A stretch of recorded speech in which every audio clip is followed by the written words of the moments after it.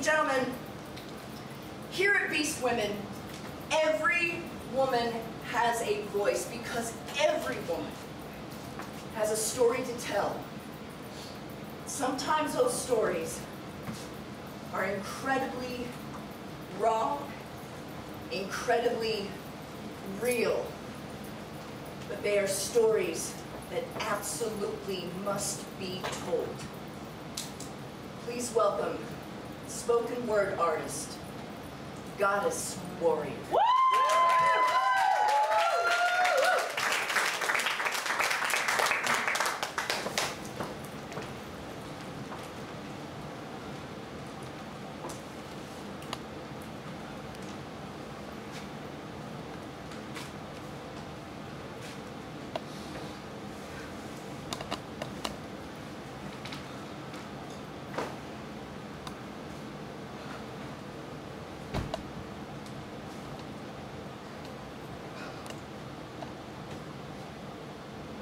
Not a second, or another minute,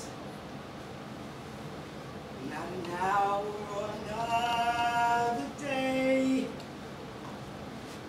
but at this moment with my arms outstretched, I need you to make a way, as you have done so many times before, through a window or an open door. I stretch my hands to thee. Come rescue me. I need you right away. Is there an antibiotic for the broken heart? You see, before we can resolve the pain, we must first understand the root to the problem. Unbearable ache. No matter how far we run, there seems to be no escape.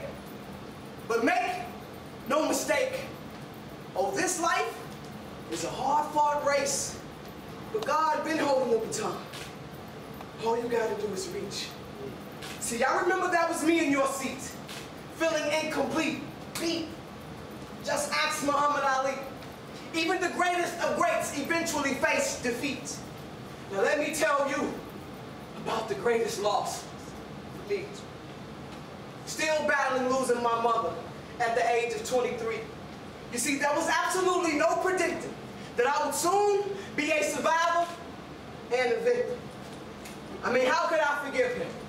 Not only did he take my mother's life, but just a few short hours later, my father committed suicide. Now how do I stay alive?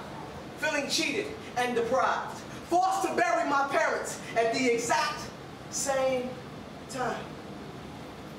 I cried. I cried, and I tried. Days I felt too weak to smile and too down to rise. But a life of depression is not my demise. Lord, I can't even close my eyes because my dreams are now memories. Images of his finger on the trigger as the first bullet flew past my cheek. One slight turn and I could have caught that bullet with my teeth. Weeks with no sleep. Irritated, aggravated, and angry. They said if I believed in Jesus Christ, that he would save me. Well, I was raised in the church. So when Daddy had the gun in his hand, why didn't he come to save her? See, my mama prayed on the regular. And though she wasn't a saint, I could think of no reason to validate why she had to die that way.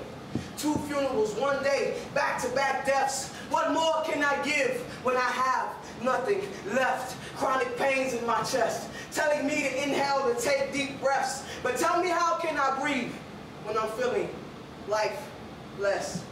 My mind filled with stress, depressed. Gotta be strong for my family, so my feelings I suppress. But Father God, where are you? I've been feeling some neglect. He said, though you may not see my footprints, I've been there every step. Caught every tear as you wept. You see, it wasn't God that I vacated myself. See, when you're down and depressed, it is only the Most High God who can help. Nothing and no one else can take away the pains I felt, like bruises from a belt. I never thought that I would heal from the welts. But when he gave me just a little bit of strength, I had to ask him, Father God, why? Why did both of my parents have to die? And this was his reply. Though you may not comprehend what forced your daddy's hand, please understand that in my will, there's a plan. Not for them, but for you. You see, every soldier must complete a course of obstacles before entering the battle. And life is a series of tests. But how will you pass the final exam if you never understand the lessons? Left you with my words and you failed to hear the message. So here's an antidote for your depression. 2 cc's of love and a dose of hope. All it takes is a mustard seed. Where's your faith? Do you believe that you are worthy to be free? Even your parents came from me. So that will make you a child of God too. And as for me, my child, oh, I never abandoned my children. Though they may go astray and even often roam, every child of God knows that there is no place like home.